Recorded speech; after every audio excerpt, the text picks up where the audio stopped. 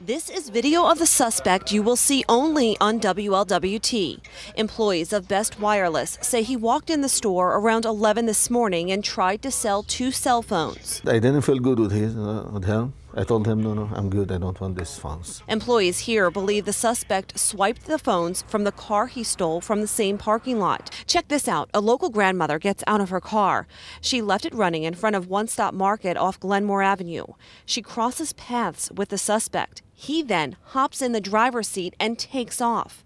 The driver's 7-year-old grandchild was inside at the time. I have advice for all people, like don't leave the kids inside the car with the car turned on, because a lot of things going on now. So you have to be safe or care about your children before you care about anything else.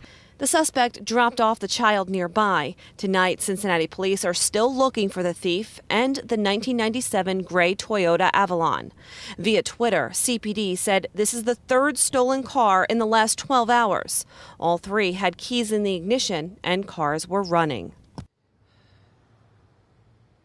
And it's also illegal to leave your car with your keys in it. And I can tell you, since we've been out here the last few hours, we've witnessed several people still do that. Reporting live in Western Hills, Karen Johnson, WLWT News 5. All right, Karen, thanks.